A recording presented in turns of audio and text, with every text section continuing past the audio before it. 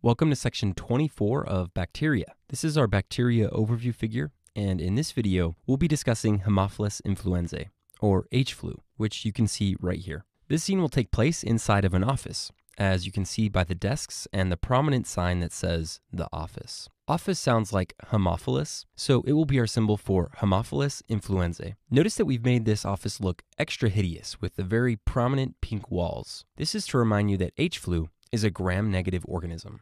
This is a gram stain of H-flu. Notice that the organism is red or pink appearing, and in some areas, it appears circular or coccus-shaped, and in other areas, it looks a bit more rod or bacilli-shaped. This is why H-flu is considered a gram-negative coccobacillus. Okay, let's return to the image and introduce a couple characters. Notice that we've shown a girl behind the desk near the top of the image. Her name is Pamela, and she's the receptionist in this office space. The guy towards the front of the image is named James, and he secretly has a crush on Pamela.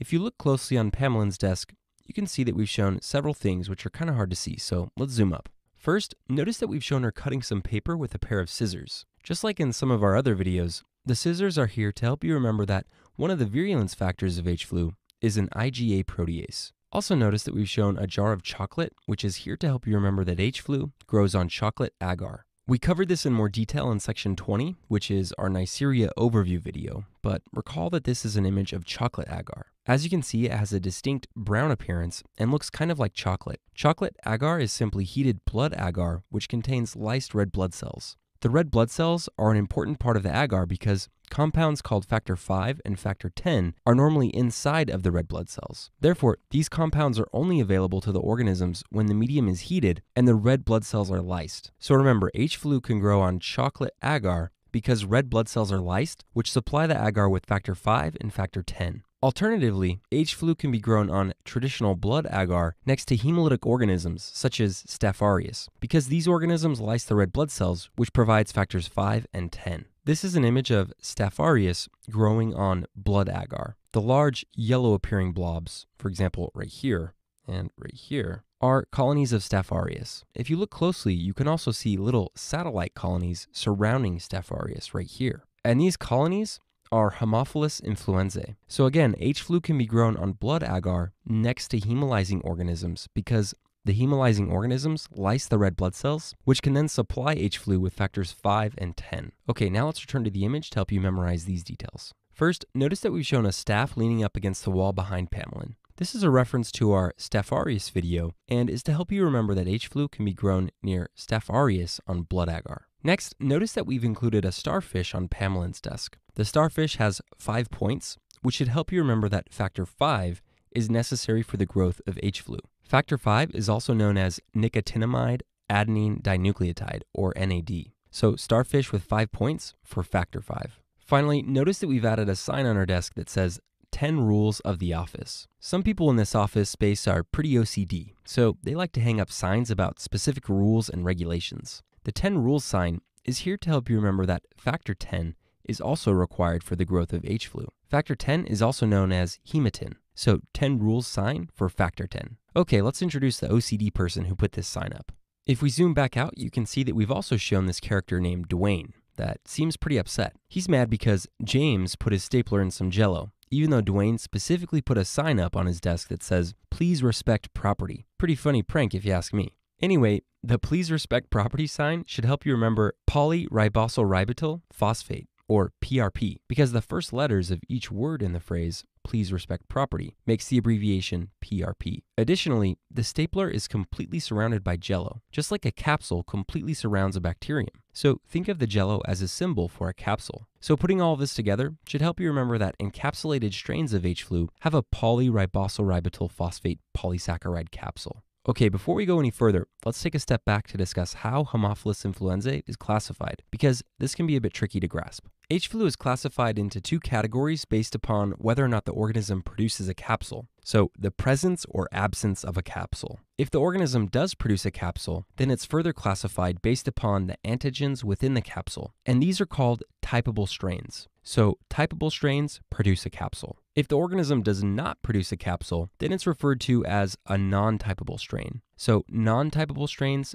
do not produce a capsule. Finally, it's important to know that typable strains are more invasive. This should make sense to you if you recall that a polysaccharide capsule helps the organism resist phagocytosis. So if the organism cannot be as easily destroyed by the immune system, then it's more likely to infiltrate vital organs and cause more harm. On the other hand, non-typable strains do not produce a capsule, so they're less likely to evade the immune system and are therefore less invasive. Okay, with this in mind, let's return to the image to help you memorize these details. In addition to the please respect property sign, notice that Dwayne has also neatly placed a strip of tape that divides James's side of the office from Dwayne's side of the office. As you can tell, he's pretty OCD about his stuff. The tape separating the two sides of the image is here to help you compartmentalize the typable and non-typable strains of H. flu. As we just discussed, typable strains produce a capsule, which is represented in this image by the jello. Therefore, all of the characters and information to the left of the tape on the same side as the jello will represent information about the typable strains.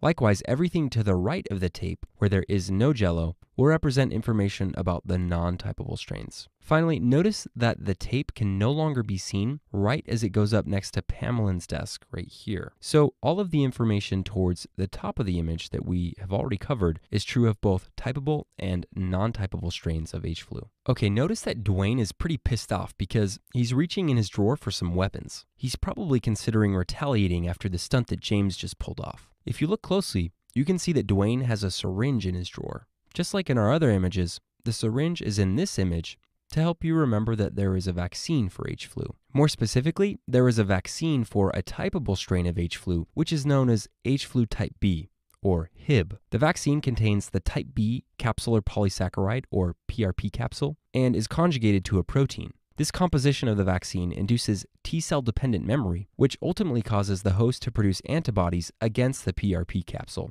Therefore, the vaccine is only effective against strains of H. flu that produce a capsule. In other words, there is only a vaccine available for the typable strains of H. flu. Fortunately, the typable strains of H. flu are much more dangerous than the non-typable strains of H. flu. So the vaccine is extremely helpful in preventing serious infections. So let's talk about some of the diseases caused by the type B strain of H. flu. First, it causes epiglottitis. Let's pull up a picture of this in case you're unfamiliar with this disease. This is an image of the epiglottis. Notice that it's a cartilaginous structure just behind the tongue right here. It's depressed when you swallow and covers up the top part of the trachea to prevent food from being aspirated. If it becomes inflamed, it can obstruct the airway, resulting in asphyxiation, so it's a medical emergency. To help you remember that H. flu causes epiglottitis, we've shown Dwayne opening his mouth widely and yelling, "Michael!" You'll also notice that we've shown an X-ray of epiglottitis on Dwayne's computer screen. Because this stuff is to the left of the tape, we can assume that we're dealing with the typable strain of H. flu, known as Haemophilus influenzae serotype B, or Hib. So Hib causes epiglottitis.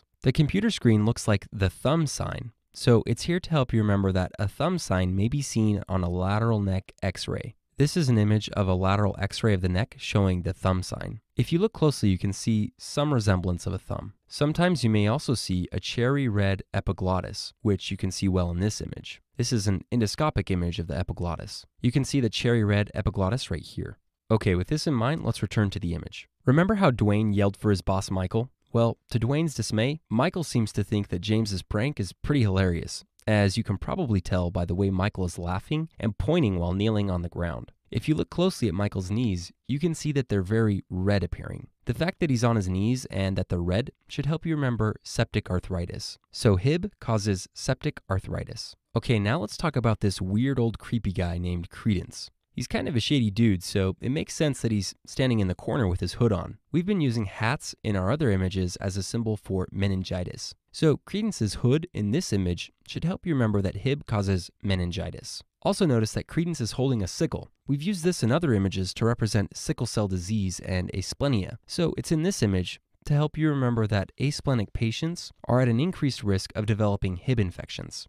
Remember, the spleen facilitates the removal of encapsulated organisms. So if a patient is asplenic, then encapsulated organisms are more likely to cause disease. So Credence holding up a sickle for asplenia increases the risk of Hib infections. Okay, let's return to Dwayne's drawer of weapons to see how he plans to retaliate. If you look closely, you can see that there is a trident next to the syringe. Just like in our other videos, the trident is here to help you remember that an effective treatment for Hib is ceftriaxone. So ceftriaxone can be used to treat meningitis, septic arthritis, and epiglottitis. In addition to ceftriaxone treatment for meningitis, rifampin should also be given as prophylaxis for close contacts who've been exposed to the individual with meningitis. To help you remember this, we've shown Credence wearing a hoodie with a rifle that has a bayonet. We use this symbol in our Neisseria meningitidis video, but recall that rifle sounds like rifampin, and the bayonet should make you think of close combat or close contacts. So rifle with bayonet for rifampin prophylaxis for close contacts.